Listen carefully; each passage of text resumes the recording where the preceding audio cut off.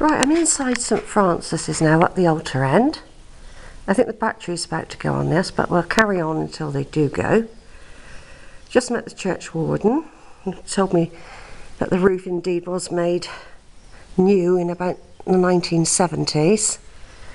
But it's better to be repaired than not at all, isn't it?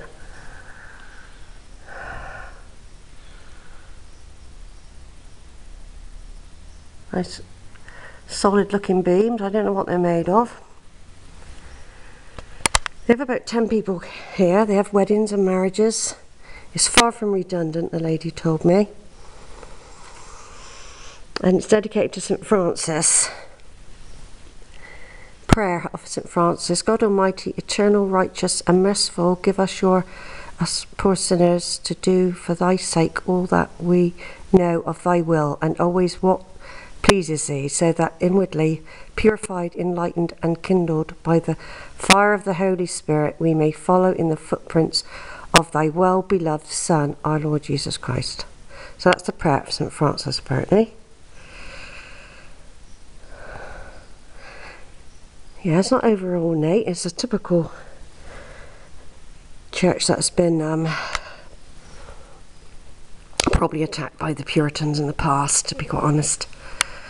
Here we got sacred to the memory of John Dorbin, Esquire, who departed this life in 1839, aged 78, and his wife Joan.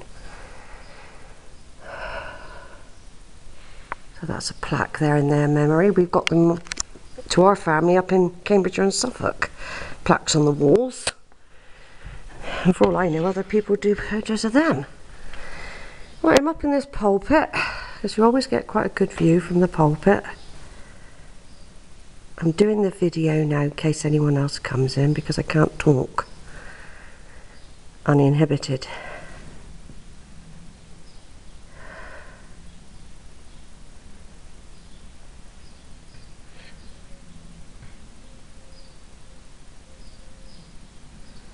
So lighter than the other one. I suppose she would have let me put the lights on.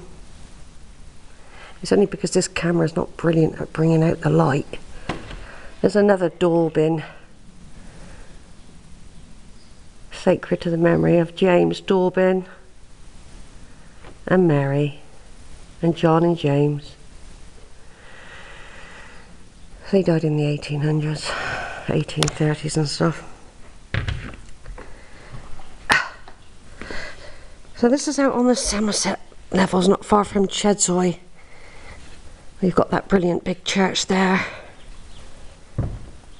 The parishioners of Stawell record their gratitude to the Graham family for installing electricity in this chapelry in memory of Aileen Graham, who died 3rd of March 1951, aged 72.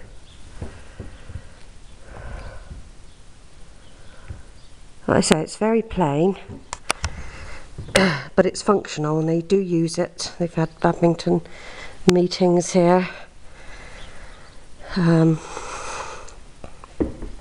What's that there?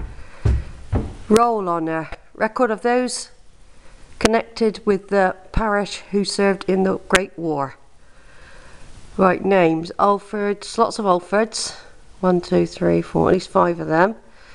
Biffin, Cornish, Collins, Giblet, Hosegood, Harding, Irish, Lock, Orham, Parish, Tippets, Wills, about 4 Wills. There's several graves outside, not necessarily theirs, but of those family names as well.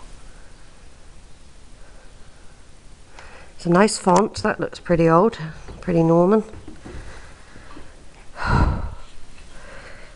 The lady has been doing the hoovering.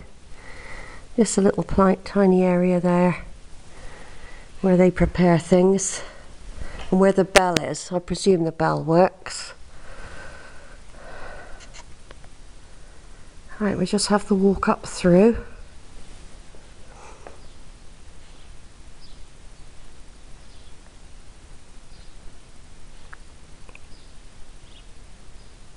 Stop.